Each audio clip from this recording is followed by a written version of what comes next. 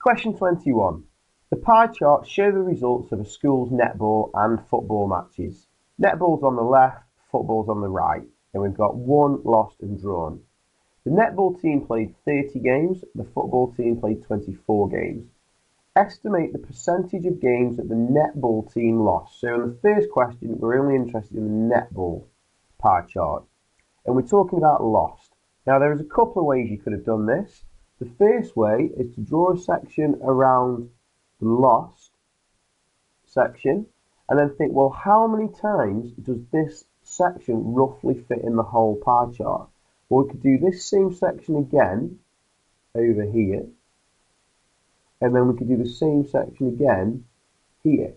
So lost, and that's 3 sections, so lost is roughly a third. Remember, it is only an estimate, so we don't have to be exact. It doesn't matter if it's not exactly a third, but it is roughly a third. Now the whole pie chart is 100% because we're talking about percentage. So the question is, what is a third of 100%? And if you split 100 into 3 pieces, the question is, what do you get? Well, 100 is not easy to split into 3 pieces, but 99 is. So if you split 99 into 3 pieces, you would get 33% in each piece. And that extra 1%, if you split 1 into 3, you get 0.3 recurring. So actually, and you put a dot over 3 to show it recurs. So actually, a third of 100% is 33.3 recurring percent. And that would be a good estimate, 33.3 recurring percent. However, if you didn't put 33.3, it still doesn't mean you're going to get this question wrong because it does say estimate. So another way you could have thought about the same question is this. You could have said that if you look at lost, if you turn that into a quarter would have to be 25%. And you can see it is a bit more than 25%. If you split this quarter here in half again, well, a quarter split in half, 25% split in half is 12.5%.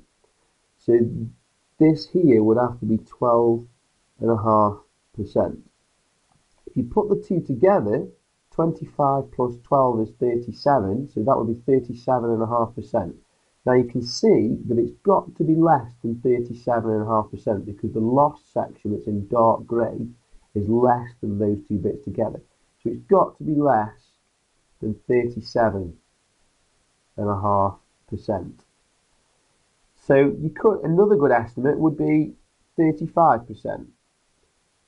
In truth, what they're probably going to allow in this question is any answer probably between 30% to 37%. If you put any number between those two, you're likely to get the answer right. If we scroll down for the second part of the question, it says, David says the 2 teams won the same number of games. Is he correct? Circle yes or no. Well, if you look at the pie chart, let's just get rid of this working here. If you look at the pie chart, for netball, 1 is exactly a half. Football is exactly a half.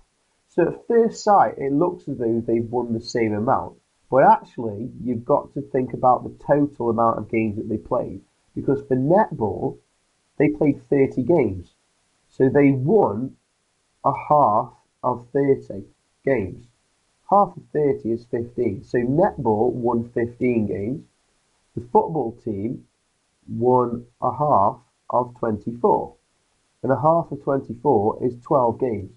So actually, they may have won the same percentage of games, but that does not mean they won the same number of games because netball won 15 and football won 12. So all you need to do is write this down here. So netball won half of 30, is 15 games, and football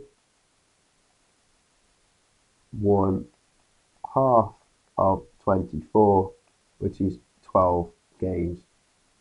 So the answer is no.